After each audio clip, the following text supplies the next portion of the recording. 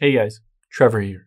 And in this video, I'm going to show you how to check your Instagram saved photos. It's pretty quick and easy, so let's jump right in. Now let's open up the Instagram app here on your iPhone or Android, and let's navigate to a photo. So let's say this one is the one we want to save.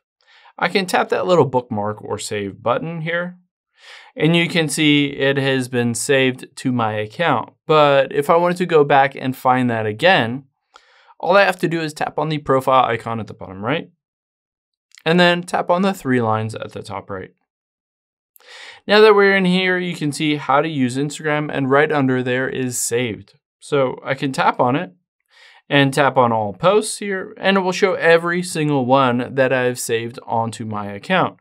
And here is the one that I just added on there. Of course, I can just tap that button again if I wanted to remove it or unsave that specific photo from the collection. I hope this helps. If it did, hit the subscribe button down below. It really helps me out. And I'll catch you on the next one.